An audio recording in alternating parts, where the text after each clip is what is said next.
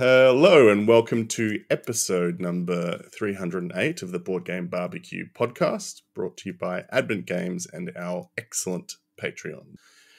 I'm Joe. I'm in the host seat today, and I'm joined by two of my favourite people on the pod, both in Sydney. We've got Jules. Hello, Joe. How are you doing? I'm doing well, thank you. How are you doing? I am a human being again after being very, very sick from my travels. So I'm very excited to talk today because I don't think I've been on the podcast for at least a month at this point. So I have quite the backlog of games to talk about and experiences to talk about.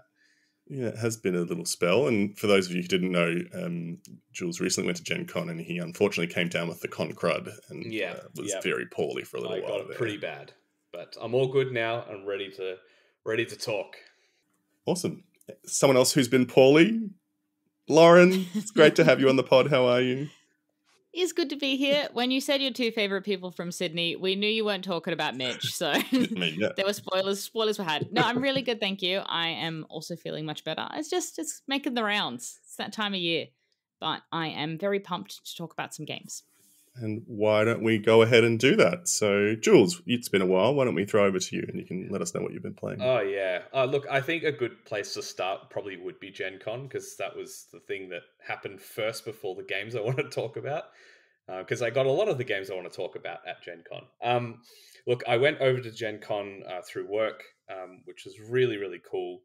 It is a phenomenal convention. The amount of people that are there and the amount of activities going on is astronomical. And from my side of things, a really well-run convention. And I'm sure there would have been hiccups here and there amongst the 23,000 events that go on over the 4 days. That's wild. It's just insane. I can't even begin to fathom it. And I kept telling people that were asking, oh, like, what was it like when they asked that question? And having reflected on the experience, I describe Gen Con as a convention where you get to go and you experience FOMO there, not FOMO from not going. And the reason is just as I described. There is so much going on, but you cannot humanly do it all. So you're there and you're just looking every direction and you want to go to 5 places at once, but you can't. So you're there and you have FOMO. Now, I probably experienced that to a larger degree because obviously I was there working. I wasn't able to just roam the halls and do whatever I wanted. But it was amazing. Amazing to see that many people that enjoy and love the hobby, such a diverse crowd, so many games covering so many different wonderful themes and so many ideas that are on display. It was quite inspiring, really, really inspiring. And it was amazing to meet people that I'd been talking with online for years. Some of our Patreon members overseas, publishers that we have relationships with, just being able to meet them face to face and shake their hand and say hello was probably my favorite thing of the convention. Outside of obviously outside of the patrons who you were the most excited to see, any really cool people you got to meet that you want to mention? Yeah, I got to meet Brooke from Leader Games. She does their marketing. She was absolutely lovely to meet. Got to meet some of the guys from Chip Theory Games. They were really cool. Oh man, I met so many people. It's hard to remember everyone. A lot of different content creators, heaps of content creators. Alex from Board Game Code, Devon, who works with Lucky Duck now. Oh man, who else did I meet? I got to meet Matt from Sharp and Sit Down briefly. Cool. I'm gonna miss a heap of names, but a lot of different content creators. So if you're listening and I met you, I appreciated meeting you. I'll just say that out. And of course, they're all listening to the pod. Yeah, of course. That's all anyone listens to. Of course. I think for me personally, one of my favorite moments would have been meeting Adam Poots, though, the designer of Kingdom Death. I had a moment. I could step away from the booth, and their booth was literally 20, 30 seconds walk from where we were. So I didn't have to walk to the other side of an enormous hall with tens of thousands of people crowded in. So it's nice and easy. And yeah, all I wanted to say was thank you for making an amazing game. It's brought me a lot of joy. And I had that opportunity to do that. And I took a photo with him, and he is very gracious with his time. I didn't intend to talk to him very long, and there were other people wanting to, but he was lovely to meet. It was really, really cool. Yeah, that's awesome. Yeah. Have you been to Gen Con, Lauren, or have you been to one of those big cons before? I have not. I'm yet to take a big convention off the bucket list. What about yourself, Joe? No, I haven't either. I'm thinking about going to Gen Con next year, but it takes so much forward planning, and that is not my forte. Yeah, this is not one you just wing it. No, yeah, exactly. The people that go year after year, from what I hear, book their accommodation as soon as it ends. They book the next year. It's a huge event, right? Bars have like Gen Con themed menu items around the city. Yep, they do. It literally takes over downtown Indianapolis. Like the exhibitor hall is quite large. If you've ever been to PAX in Melbourne, you'll look at it and you go, oh, it's a little bit bigger than the whole of PAX in terms of its floor plan for the exhibitor hall. But then there's another whole hall with hundreds upon hundreds upon hundreds of gaming tables. And then there's breakout rooms within the convention center it's in. And then they have thousands of tables set up in a sports stadium a few blocks from there. And then every nook and cranny of a building that is open in downtown is booked for some sort of gaming event. So it spills out literally over all of downtown. And everywhere you look, there's just people with board game paraphernalia and bags with games and things like that. It's a wild experience. It's like on 2035. I was going to meat pies at a 7-Eleven server. I was going to say, Lauren, because we just ran a convention, the thought of running a convention that big, the size of their spreadsheet must be huge. Oh, yeah. Oh, yeah. Oh, yeah. Oh, yeah. But yeah, it's an amazing convention. I had nothing but a great time. I will say, if crowds are not your thing, do not even give thought to going to this convention, because there are a lot of people. It was 71,000 people over 4 days, and it was completely sold out, which is apparently the first time it's ever completely sold out every single day. So it was mental, but I would do it all again. Yeah, wow. Any unreleased games that you got to play that you want to shout out? I suppose so. I picked up a few games that I want to talk about today that were releasing at Gen Con ahead of their retail release. There were quite a few hot games. I'd say two of them that were games of the convention would be River Valley Glassworks was incredibly popular. Gnome Hollow was also incredibly popular. And also Rock Hard 1977 was mental. So Good Games Publishing, who I was there working for, our booth was neighbours with Devere, who are the publishers of Rock Hard. As soon as those doors opened every day, there were people running for their lives to try and get to that booth. And a line would form instantly going round the booth and then all the way down the hall. And they'd have to be counting numbers of how many copies. They cut off the lines at some point because they would only sell a certain number of copies each day to give everyone a chance each day to try and buy it. I'm sure there was the same thing with Gnome Hollow. I know that Leader Games, their whole booth was just Arcs. They weren't selling anything else. Just going hard on Arcs, and they had the same thing selling out each day as well. But yeah, just seeing people running for their lives was quite the spectacle. Like, I knew it existed, but I'd never seen it in person. And there were some very disappointed people every day when they didn't get there quick enough. It's one of the perks of being an exhibitor, because I just leant over walked around the other side of the wall and said, "Oh, can I buy a copy?" They're like, "Yeah, there you go, thanks."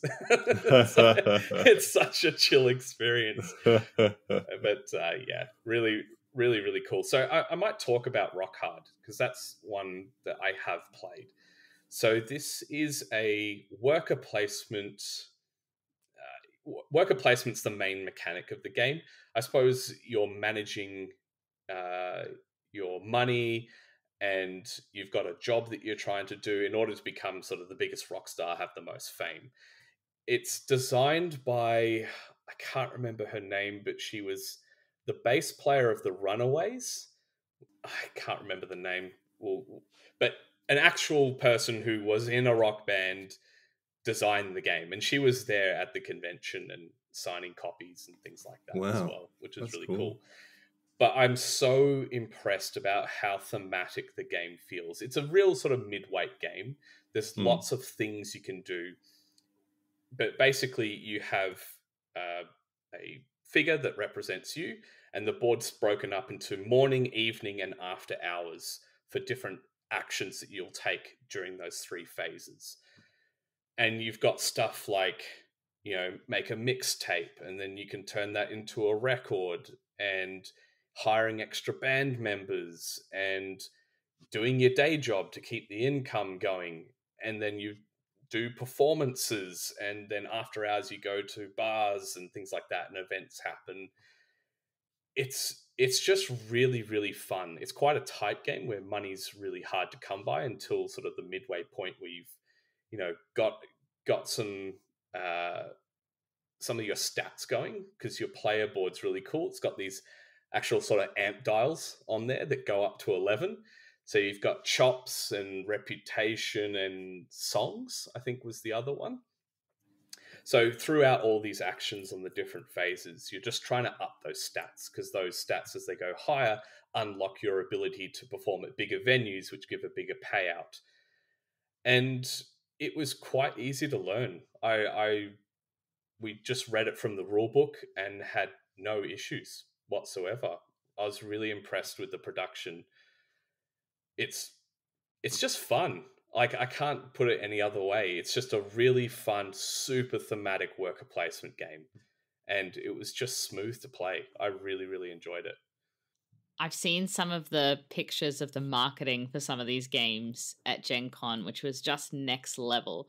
Do you feel like the atmosphere of Gen Con creates kind of an environment of hype for these games that how can a game possibly support that level of like hype and enthusiasm? Yes, I absolutely. Look, for me, I just the sheer amount of hype and the line I saw forming every day was the reason I bought it. And I had seen it on a lot of content creators, sort of top games they're expecting to be a hit at Gen Con on YouTube before going. So I knew about it before going, but I hadn't researched anything on the game. But I was like, all right, well, I'll pick this up. I'll put it in the Board Game Barbecue library for people to be able to have a go at it. It's not a game that sort of is revolutionizing anything in worker placement. It's just a really, really fun thematic worker placement game that if you are at all into sort of classic rock history, or you're someone that has a few bands that you were in love with from the 70s and 80s, and you followed their life and who those people were. It feels so well set in that time period, and the art is just spectacular. So it's not a game I can really fault. It has a fun, actually, push your luck mechanic with candy in quotation marks. And the more you take, the more you have to, basically, if you take it, you flip a card off the candy deck, and you have the chance of getting extra actions, which is really important, because the more actions, the more stuff you can do. But as you do that, you dial up another dial for the candy, and you have to roll a die. And if you roll lower than where that dial's set at, it means come the next round in the day phase, your action for that phase is forced to go to a hospital or rehab.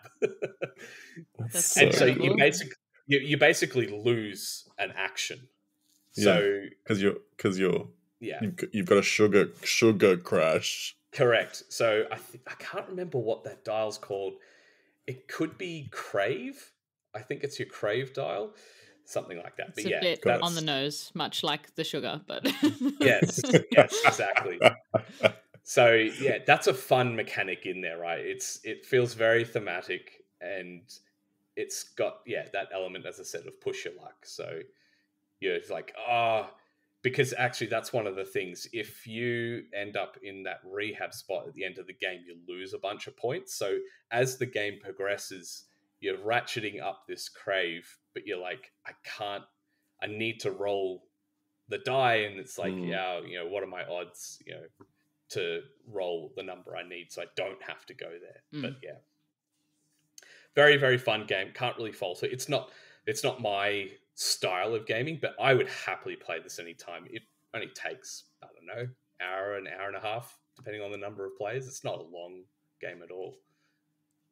You can see, I'm just looking at photos online, and the dials look like the dials you'd get on like amps and speakers and stuff. And so Devere have just been on a tear lately. Just solid game after solid game after solid game they're publishing. I've been really impressed with their output so far. Mm-mm. Yeah, no, I think that roll is still going. Like, I think they've knocked this one out of the park. I don't expect it to be necessarily in people's like top 10 games of all time, or it could sneak into some people's lists of top games of this year, but it probably won't for me. But as I've said 3 or 4 times now, I can't fault the game. If you love worker placement games and you love rock, this will just be a perfect combo. Because I know there have been sort of band management, that there's a feel of that in the game, sort of style games before, that haven't landed well. This is definitely the best of them, like by a country mile. That's awesome. Yeah. Awesome. So that was Rock Hard 1977. Lauren, how about you? What have you been playing? I've actually been playing heaps, which is not necessarily always true to form. I was in Brisbane a couple weeks back with Adrian. We played a bunch of games together there. He's already spoken about those. I've gone back to a few kind of blind spots in my gaming catalog, so things that are not necessarily brand new releases, but things I just had never got around to playing. One of those was Oceans, which was released a couple of years ago. So Stu from our community came over and we played that game. It is actually really delightful. He has the deluxe version, so he got the beautiful kitted out upgrade kit with the acrylic fish, and everything was kind of blinked to the gills, shall we say. And it was really lovely and thematic. The deep kind of sea cards make that game. Oh, yes.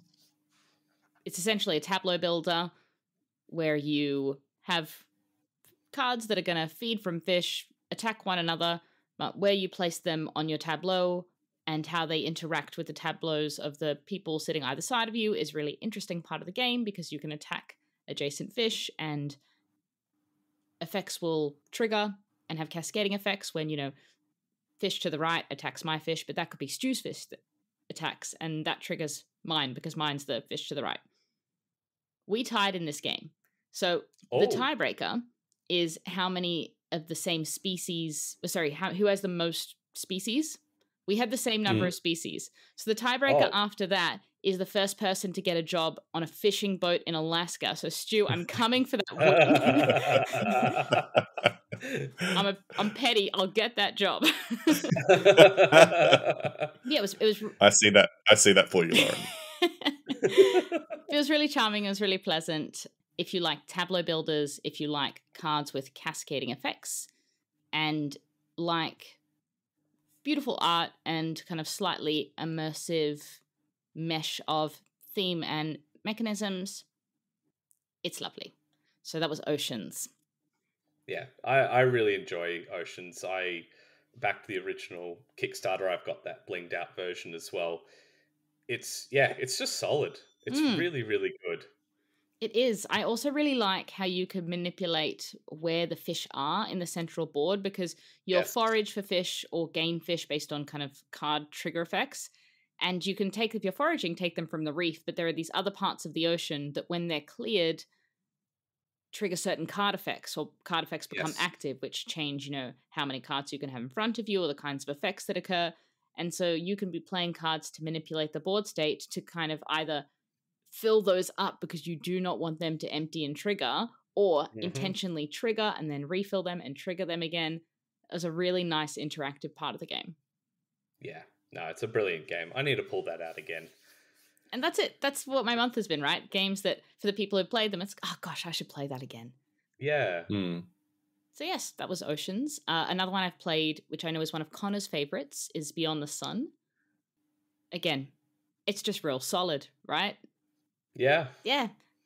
I do want to try it with the expansion because I think it adds some balancing things that maybe the base game needs. But the exploration of flipping a tech card or teaching the game to someone who's not played it before, and them uncovering or unlocking the tech, and then they get to pick up a stack of cards or a few cards and say, okay, do I want this one or this one? And just getting to see all the different upgrades that could occur. That initial exploration in the game and seeing other people enjoy that has been a really nice part of Beyond the Sun that I feel like has kept it coming back to the table and had me wanting to teach it to more people. Yeah, solid game. One's like, I haven't played that for a long time. I should probably play it again. This is one of my blind spots. I still haven't played Beyond the Sun. I don't know why specifically. I feel like I'd enjoy it, but just haven't gotten around to it. I don't own it, but yeah, I'd love to give it a go. I don't own it either. I flip-flopped on it for quite a while, whether I've enjoyed it or not. But it does have really satisfying combos or engines that you can build in that game that you didn't know would exist at the start. So it does have a fun, revealing mechanism, as Lauren said, that is quite surprising as the game goes on. Just the tech tree immersion as the game, emerging over the game, just feels like there's so many different paths and things you could explore, but you can't do them all. You've got to find that line and just abuse it and try and get all those victory points. But yeah, it's a great game. Yeah. What have you been playing, Joe? Well, guys, I did it. You did it. I did it. I got to play Ticket to Ride Legacy, which is one of my longest running oaths. I think it was my oath from the first episode I was on. Yeah. Mistake. Well done. Don't swear an oath to do a legacy game. That's a mistake. So I got to play that with my husband and my siblings, and really enjoyed it. Played the first. And they chapter. all enjoyed it. Yeah, they all enjoyed it. Nice. Dan, my husband Dan, loves Ticket to Ride, and he smashed us that first round. But yeah, we really enjoyed it, and it was just basically the first chapter is basically a game of Ticket to Ride, but then at the end is when you start unlocking all the cool stuff, and like around the table, everyone was like, "Oh my god, I can't believe that's what happens!" It was pretty cool. So really looking forward to playing the next chapter. Was it a first legacy experience for the people around the table? Because if you've not experienced that before, what do you mean I rip the card? What do you mean this box opens? Was it that kind of, this is all very novel and new? Awesome. Yeah. So, Dan and I have played Pandemic Legacy before, but the others had never played a Legacy game before. Nice. So they were like, oh my God, I can't believe we're doing these things to these cards. So it was cool. Yeah, it was really fun. And so I won't talk about it in detail because Dan's talked about it before, but I just wanted to stake that claim and say that I enjoyed it, and we're definitely going to play again, so that was good. Very cool. The other game I quickly wanted to mention before we move on to our sizzles was Sherlock Holmes Consulting Detective, the Baker Street Irregulars, which we've talked about a bit recently, especially Mitch talked about it, saying that it fell a bit flat for his family. So I just wanted to, I guess, talk about it and give a counterpoint. This game had a Tell him why he's wrong, Joe. I'm not telling him why he's wrong, but just I guess another voice is yes. more than anything.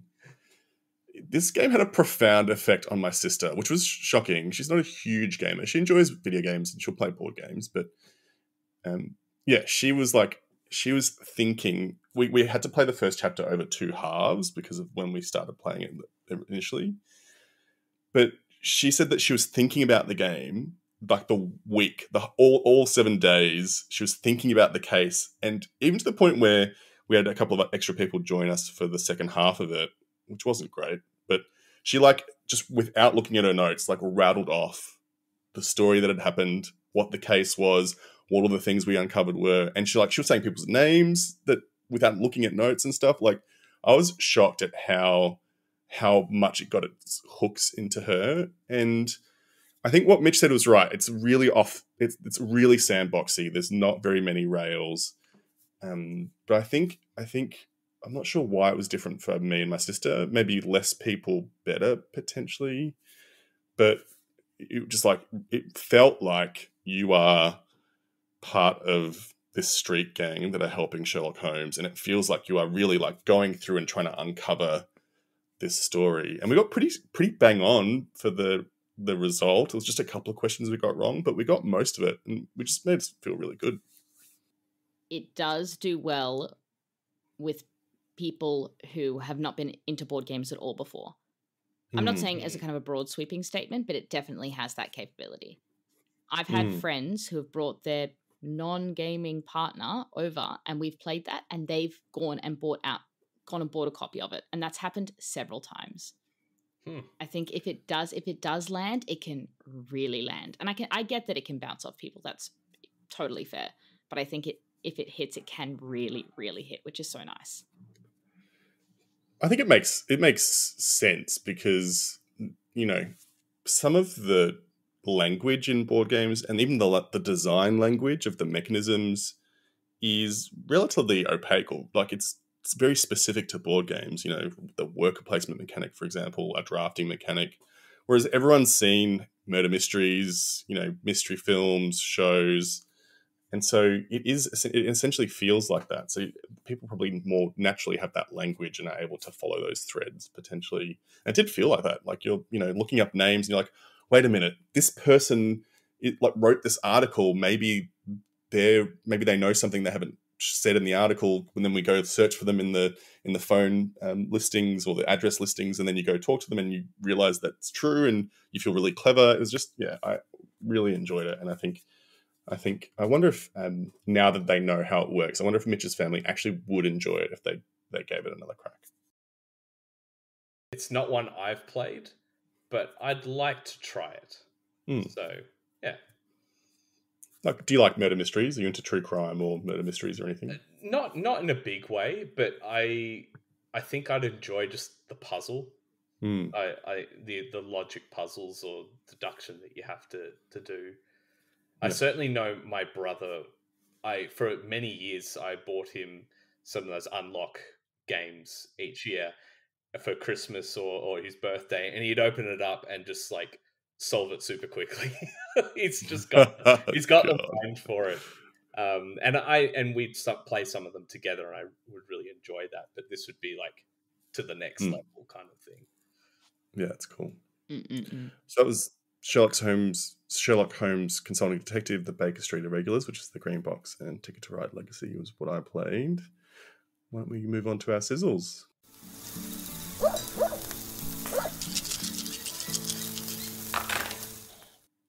Lauren, what's sizzling for you?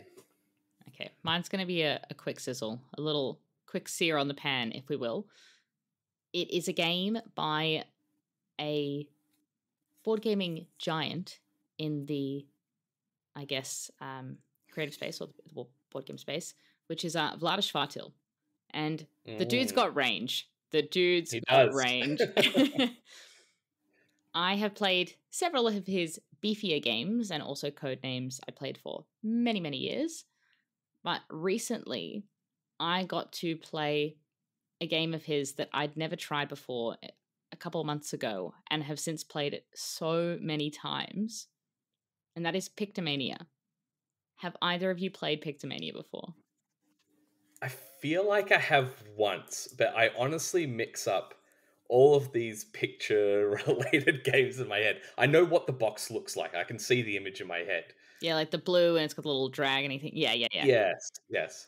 I've not played games like Doodle Rush. A Yes, few I've games played that that relate one. to drawing really quickly. Yes. So this was the first of that ilk that I'd tried. Essentially in Pictomania, you're playing Pictionary, but kind of all at once. So there is a card that comes up that everyone can see, and it'll have a row of words. And so there'll be 3 cards that will have a row of kind of semantically similar words. So on one of the easier cards, it might be something like pot, pan, ladle, bowl, something like that, right? And then on one of the more difficult cards, it might say something like tavern, inn. So there's all kinds of words that clusters, but there's 3 of those. And everyone is going to get a number letter combination that's going to relate to a kind of grid location on that board, if you will, of all of the different words. So I know that I'm, card A, word 2, that's bowl, right? But the thing is, everyone has a different number. So if I'm number 2, then that means I know that Jules can't be number 2 on cards B or C, which is important for the point that I'm going to come back to. Right, yes. So in the game, what you're going to do is you want to draw your thing as quickly as you flippin' can, because you can only start guessing other people's drawings once you finish drawing yours. So you're going to draw yours ASAP, turn it around so everyone can see it, and then you've got these tokens that you're going to use to guess what everyone else's is. So, and you just stand up and frantically around, you're just placing on whatever you think everyone has, all these different numbers, right? Beauty of that is that you want your drawing to be good enough that other people can guess it, but not too good because you need to be first guessing other people's, because at the end of the round, your score is going to be how many guesses you got right of other people, but you're going to lose points for all the people that didn't guess yours. Oh, yes, I love that. That is very similar to Doodle Rush. Yeah.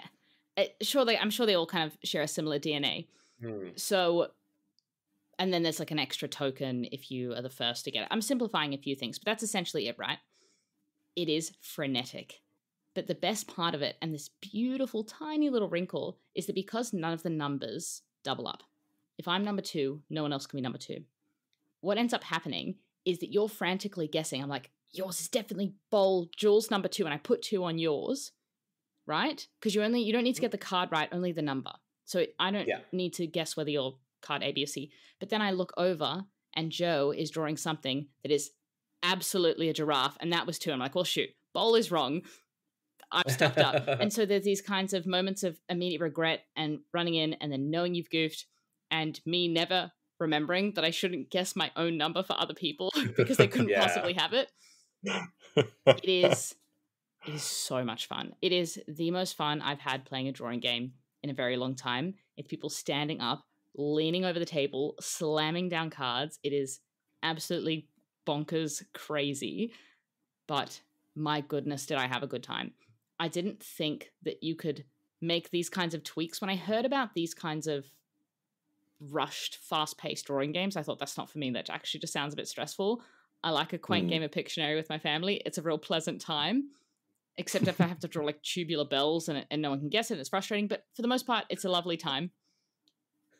It really surprised me. It surprised me how engaging it was, how simple it was. Everyone got on board. You could quickly move between rounds. It was really, really snappy. And you just kind of want to play it again and again and again. It's so Moorish. And I mean, Bladder. He's like amongst the goats for a reason, right? He's so good. Yeah, Pictomania. Huge fan. Okay, so I haven't played this. I've seen videos of it. And the other game we kept referencing, I'm pretty confident it's actually Doodle Dash, now that I remember it, which I have played. But yeah, I love Doodle Dash, so I'm going to love Pictomania for sure. Yeah, it's awesome. It sounds like one of those games that brings the energy back up. After lunch at a game event where that's starting to crash. I use monikers for that, to get energies back up again, and so it sounds like a great addition to like those sorts of games. Yeah, now that I've got it, I just can't imagine ever getting rid of it. It's not for every Yeah, occasion, but with people who are up for just a bit of chaos, yeah. Awesome. Well, I hope it's in the Melbourne library. I'd love to give it a go. Yes. I think I may have stolen the Melbourne copy. I'm sorry. Damn you! Well, that was Pictomania. Thanks, Lauren. I might go next with my sizzle. So, speaking of goats, I played a game recently by the good doctor himself, Dr. Knizia. It's called Escalation. Have either of you heard of Escalation before? No, I have not even heard of this. I think you both would actually love it. So it's one of Reiner Knizia's Japanese-only games. So it is a little tricky to get, but I talked to someone recently who said they were able to get it off maybe Amazon Japan, I think. Okay. So it's Escalation with an exclamation mark. I'm looking it up because I haven't heard of this. The cover is something Oh my else. God. It's this there is a grandma with a bazooka. Oh yeah, there's a card which has got like a schoolgirl with pigtails with like an AK-47. What? Anyway, we're bearing the lead. So Escalation is a card game. It's a ladder game, so it's a game where you're essentially playing cards from your hand in increasing value. So if someone plays a 2, you'll need to play something higher than a 2, for example, from your hand. The game's played over 4 rounds, and it's got a couple of interesting tweaks that make it actually quite fun. One is that all that matters is the value.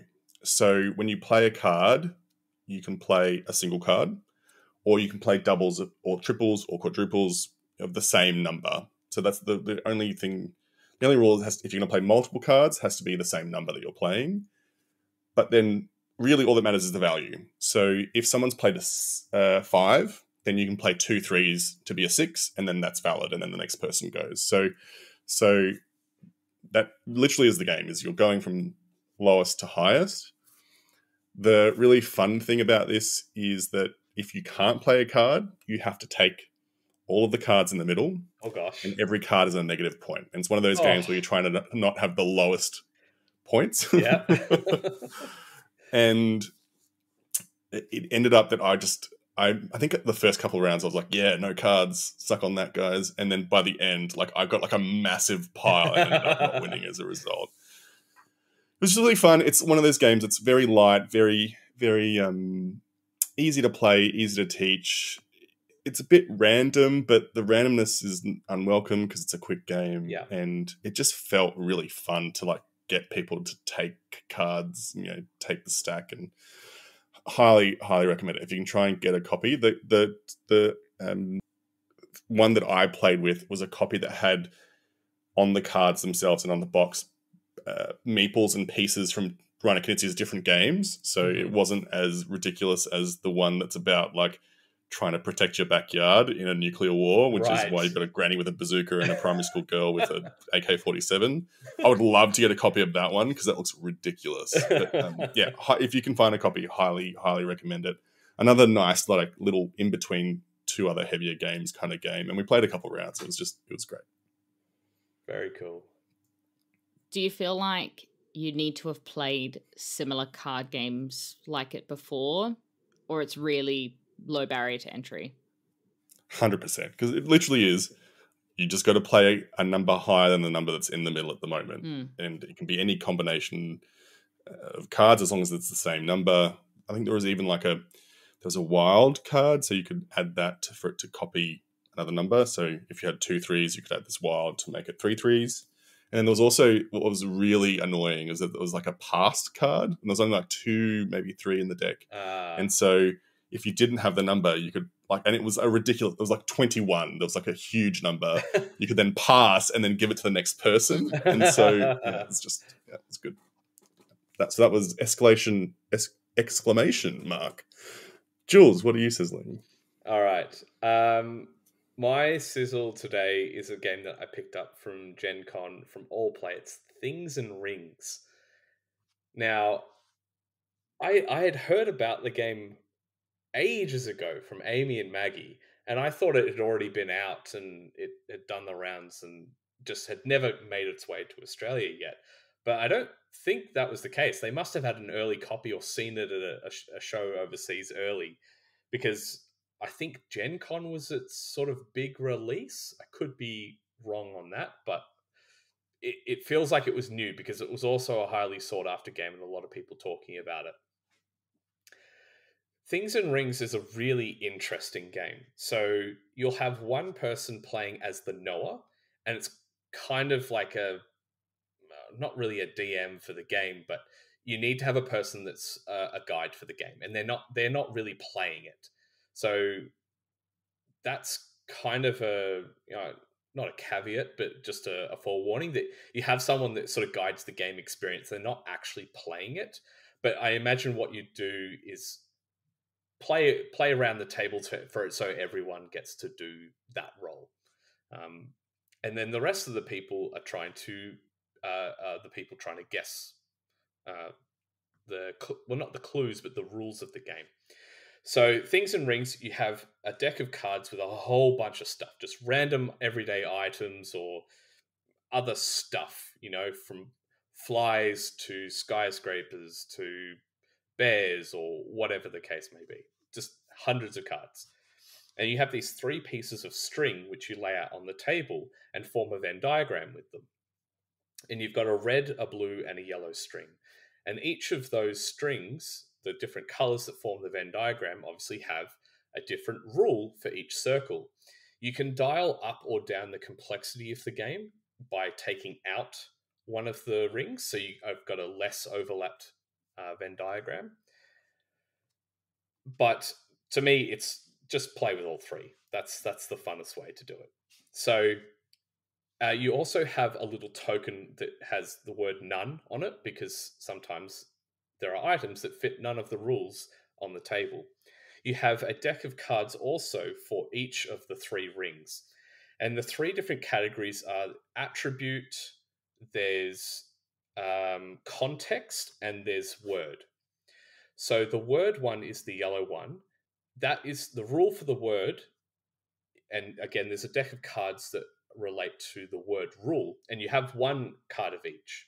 And the Noah gets to see all 3, and they are dictating where the cards land.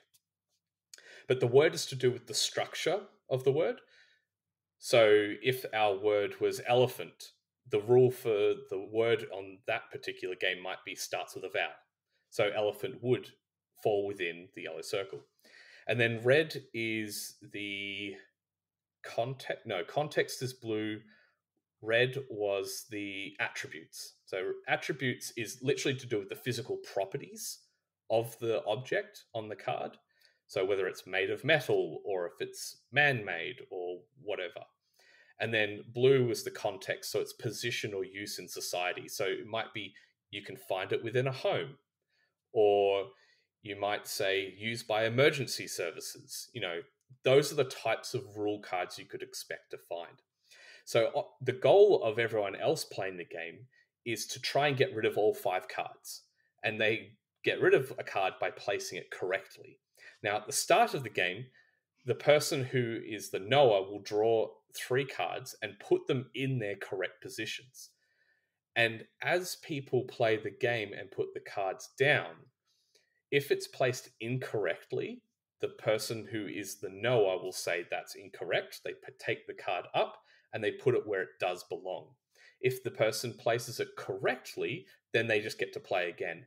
And if you're wrong, you have to redraw a new card. So you've made no progress getting rid of your cards. First to get rid of all 5 cards wins. But what emerges is as you play more cards and they get moved to their correct position if they're played incorrectly, more and more objects start to stack up within these circles and the overlapping areas within the Venn diagram. And you're just trying to figure out what the rules are based on what you can see placed where within the Venn diagram or not in the Venn diagram. And you don't have to guess the rules to win the game. It's more you're trying to figure it out so you can place your cards correctly and win. And it is just so delightful to have these moments where one game I remember was one of the overlapping areas for the Venn diagram had a mosquito and a diamond in the same area. You're like, what do they have in common? This makes no sense at all. And you're just absolutely racking your brain as to what do these things have in common? And the rule for that one was has a point or a sharp end. And I was just like, of course. Like, it's just brilliant to see all these random objects placed in a Venn diagram, and they absolutely have a rule associated with them, and you're trying to figure it out. And me as a player once going, I know exactly what the rule for that that circle in the Venn diagram is. I absolutely know it. But then I look at my hand of cards and I go, but nothing fits in there. So I don't know where to put these other cards because I haven't figured out the other rules yet. It is just a delightful game to play. It's a really great game for people that have not played board games before. It's just hidden rules. You're trying to place them correctly. And it's just really, really fun.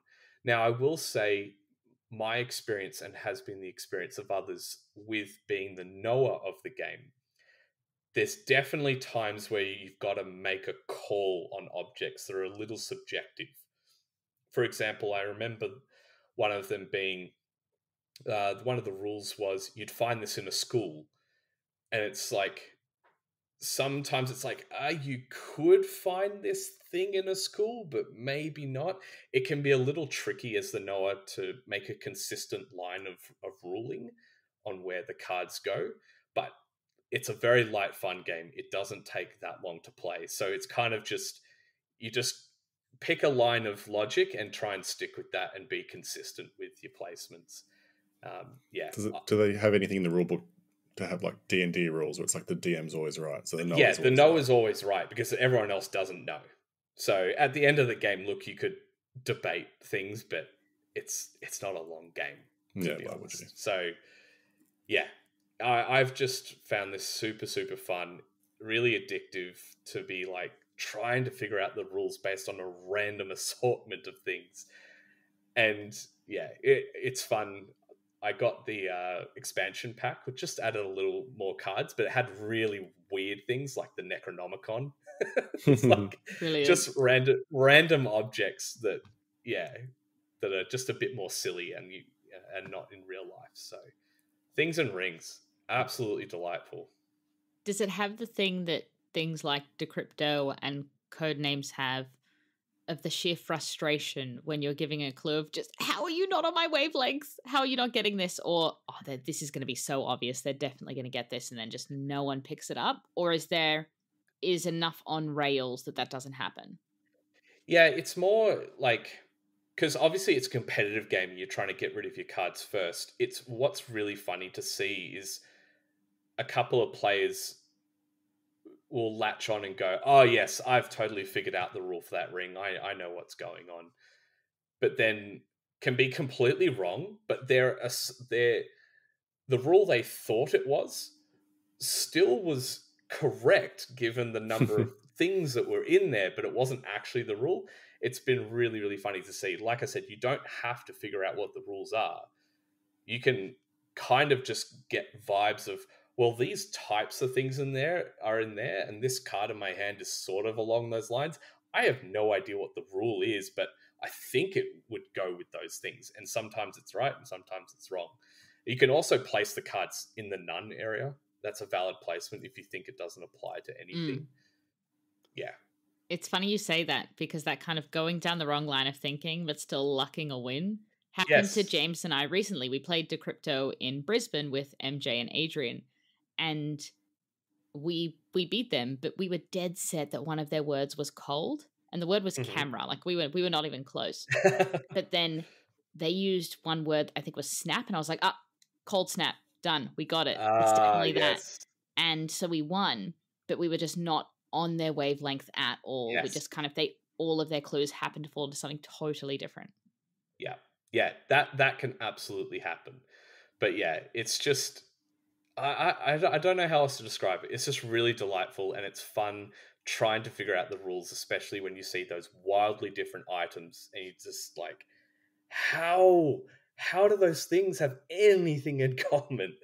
Mm-mm-mm. So yeah, absolutely love it. Awesome. That was Things in Rings. And so that's our sizzles. So it was Things in Rings, Escalation, exclamation mark, and Pictomania. 3 games I now very much want to buy. Oh dear. Let's go on to the announcements and news. All right. So coming up, we've got the Board Game Barbecue Spring Melbourne Game Day on the 21st of September. So that's at the Gaming Arena in Coburg. Tickets are selling steadily, so we're almost at halfway sold. So and we've got like 4 weeks to go, so highly recommend that you jump on it if you haven't yet. We'll make a few announcements in the coming weeks, so keep an ear out from that across all our socials. We've also got the next Sydney Board Game Barbecue Day. Do you guys want to chat about it? Yeah, that's on the 2nd of November at the Castle Hill RSL. The tickets are more than halfway sold at this point, and it's not until November. So if you are listening and you live in Sydney or want to travel to Sydney for this, buy the ticket right now. Stop, pause the podcast, go buy the ticket now, because they're going to run out. Same with Melbourne. Do it now. Yeah, so head along to eventbrite.com and just search up Board Game Barbecue and you'll find where you can get the tickets, and highly recommend you buy them now, like Jules said.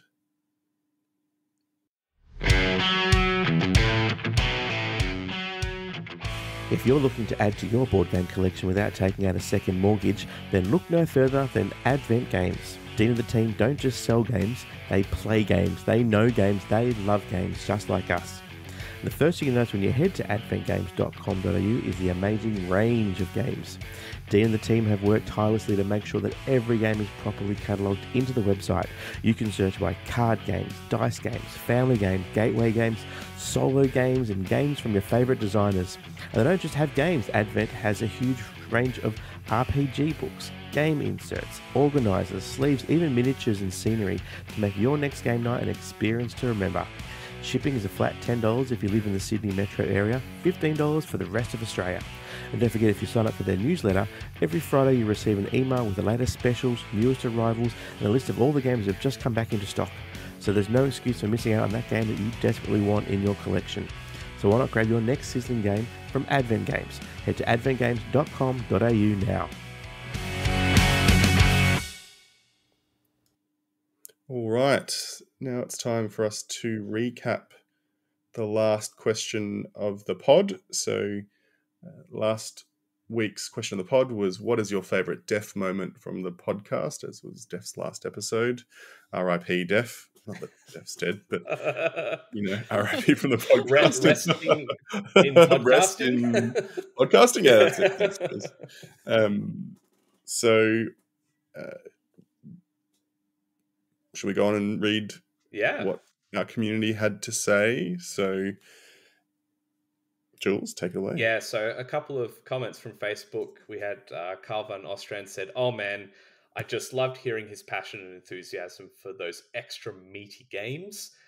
And we had Buono Da say, "Kanban is life."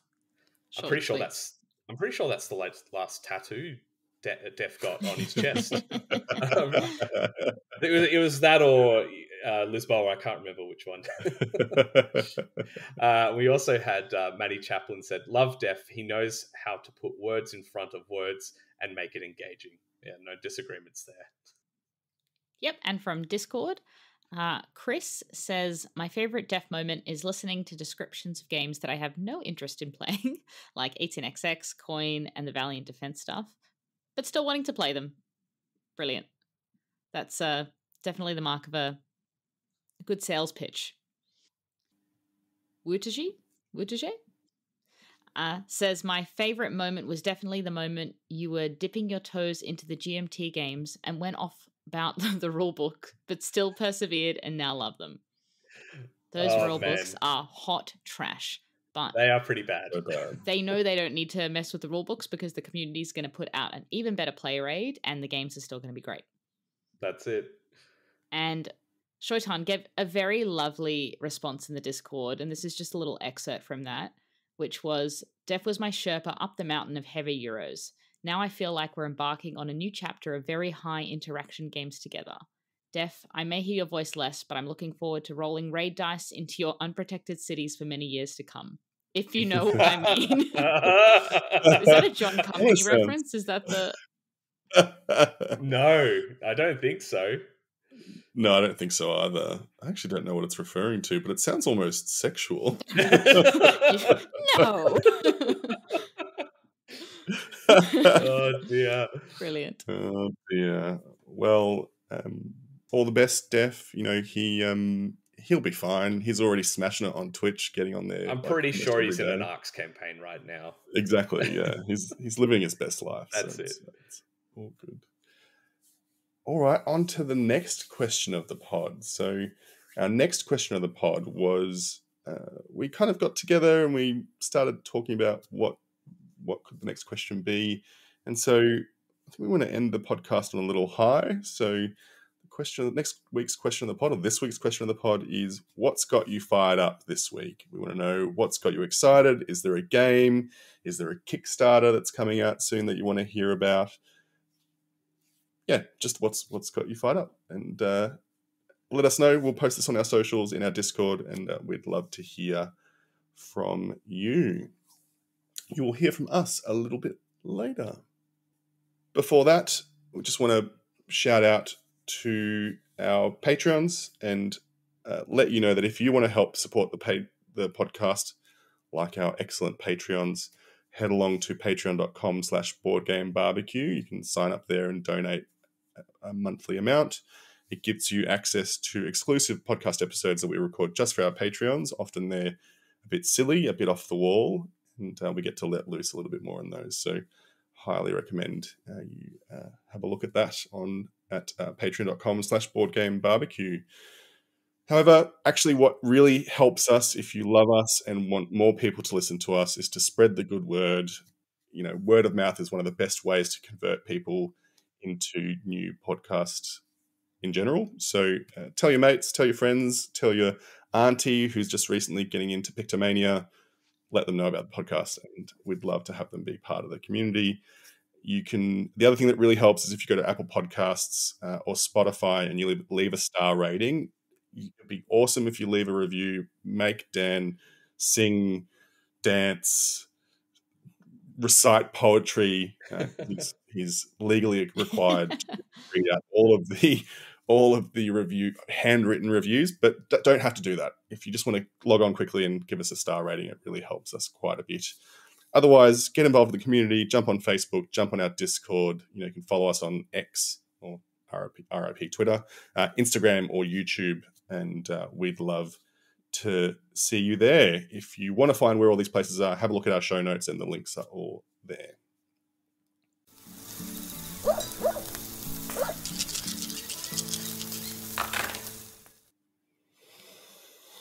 All right, Jules.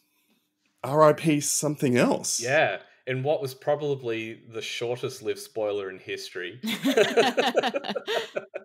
And as if you've listened to last week's episode as well, you will have heard a hint about the oaths being no more.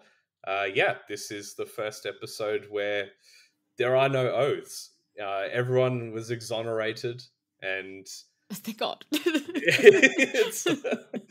Look, you two thought you had it tough. Try 4.5 years.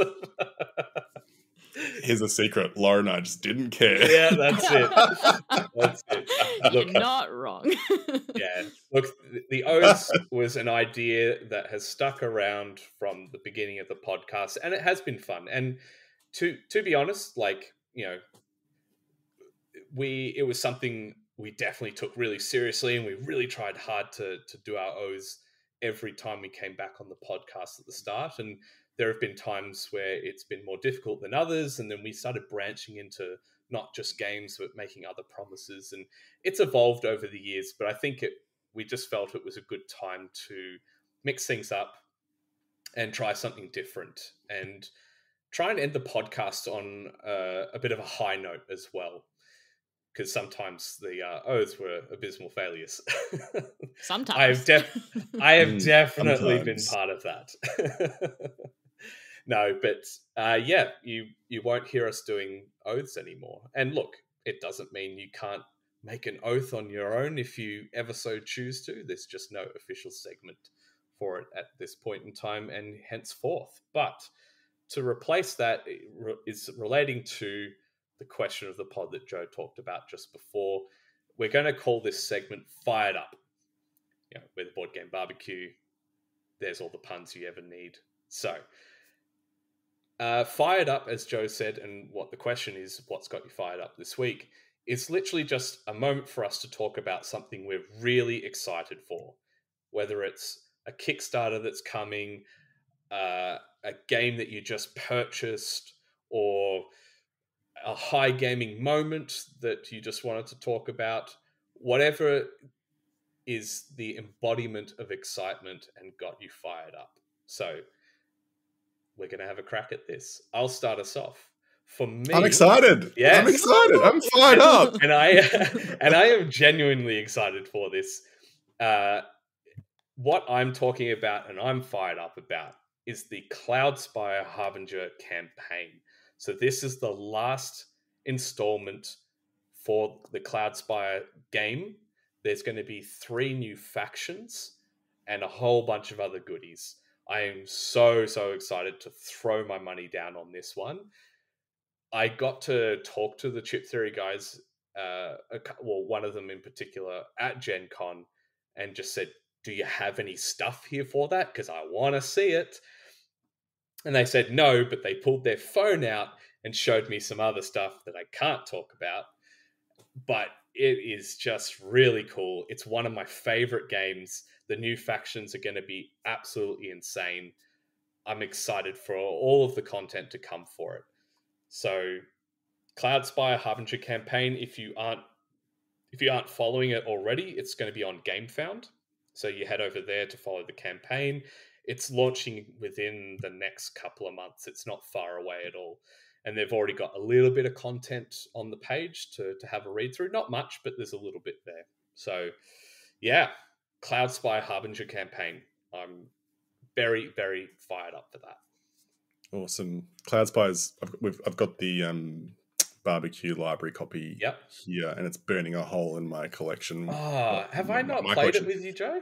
No. Every time we've tried to, it just hasn't panned out. Okay. I'm so keen to give it a go. Okay. I'll try and change that. Yes. Lauren, what's got you fired up? Well, I had a choice between 2 things. So the first is that I'm getting married in exactly 4 weeks today. So by the next time I'm on the pod, I will be a married woman. James and I will be the things in rings. And yes, yeah. terrible joke. I'm so sorry. But the other thing that I'm arguably more excited about is a campaign that we've talked about on some of our communities online, which is a semi-sequel to 1,000-Year-Old Vampire. There's a campaign, So You've Met a 1,000-Year-Old Vampire. And to be honest, I've not looked much into the sequel because I kind of want to be surprised. I'm not normally like that. I'm normally happy to go and have a dig around and see what it's about. But this one, I'm just going to blindly back it because I enjoyed the first one so much. So that is on Back a Kit now. If you liked the original or never tried it, but, saw some of the reviews kicking around, then get amongst it because I am super amped for that. It is just some of the best solo role-playing I've ever experienced. So yeah, that's So You've Met a 1,000-Year-Old Vampire. Joe, what's got you fired up? What's got me fired up? Well, my number one game, Root, is about to have an expansion on Kickstarter. It doesn't have a name. They don't have a name for the expansion yet, but it's by Leader Games, obviously one of my favorite publishers, and I'm so excited. It's the Bats and Toads expansion. And some really interesting mechanisms that I've been reading. They've been releasing pictures of every time they update the faction boards, and so we'll read through the faction board and have a look and see what it's about. It looks really cool. The bats look like they interact with other players' hands, from what I can tell, in some way, and they have this kind of area majority thing where they're trying to have, I think, be in certain clearings to then interact with the other denizens of the woodland in some way. I haven't really looked into it too far. Do you know much about them, Jules, the bats? No, not a whole lot. From memory, it's if you're fighting in a clearing where the bats are, there are things that you then have to do if there's someone who has majority, if the bats have majority in that clearing. So it sounds like it's going to really change the board state quite a bit, because you'll have to start factoring in all the bats are here. So now it changes how I'm going to have to approach things. And then the toads, it sounds like they're more of a wandering faction. And so they seem, from what I've seen, they sound a bit more like the otters in that they're kind of wandering through a bit more, or maybe even like a blend of the otters and the vagabond. Yeah. And so again, they interact in a different way. I'm just always so fascinated at how they can have had so many factions and have fresh, interesting mechanisms. And I guess maybe as a testament to the core design of the game by Cole Worley and the team, is that it does have this flexibility to add new mechanics and change things up a bit. Do either of you know much about the process they go through to playtest these factions? How do they cook them up? How do they balance them? So one of the things that Leader Games does really well is community building, and they've got a great Discord, the Woodland Warriors Discord, and so they've got like a steady tap of online playtesters who just love their games and are very happy to playtest them and play them again and again and again. So I'm pretty certain they do it that way. I know that they do in-person playtesting, and I think they're in St. Louis. Yes, I believe so. I think they do in-person playtesting as well. And they've got regular playtesters that come to their office location, but I think the majority of it is online through TTS, and that's how they do it. And I think they just play the hell out of it as well themselves. So they're always very good at doing that. Yeah, I'm so excited for this, and I'm hopeful. I don't know if this will be the case. I'm hopeful there'd be 2 new maps. That would be really cool. Ooh, yeah. I think it's been a while since we've had a new map release. Yeah. So, yeah. And sorry, did you say this is going to retail, or is it coming to crowdfunding? Kickstarter. Yeah, crowdfunding. It's coming to Kickstarter in October of this year. The interesting thing about, I guess, the Leader Games expansions is that there's always factions and then something else. And so a map or a new deck or both, or both, yes, extra things. From what I've heard Cole say before, the hardest thing to balance is a new deck. Yeah. So I think that would be unlikely, but I would love to be surprised by that. But yeah, I'm definitely excited about this. Can't wait to. That's spend awesome. My shekels. That's really exciting, especially when it's your favorite game and you're just hungry for more content for it to breathe, especially because the factions are so asymmetric. It really does breathe new life into the game. It's not just a expansion to a Euro. Yeah, it will feel like it brings almost brand new games to the game system, because they are that influential in the board state, in the interaction between players. It's obviously the more factions they've added on over time, it just creates all these weird types of games that you can experience with them. Yeah. No, it's really cool. Well, that's what has us fired up this week. Our question of the pod is, what's got you fired up? We'd love to hear what you guys are excited about. And that brings us to the end of the show. Yeah. Jules and Lauren, how sad. So much more I didn't get to talk about, but it'll have to wait for next time. Oh, well. What do you want to talk about? No, it's over. We're ending the podcast. That's it. Get out of here. Jules, Lauren, thank you so much. It was a delight talking to you guys. Great as always. Always a pleasure. Thank you so much, guys. Thank you. And bye, everyone. Play some games. See you later. Bye. Bye. See ya.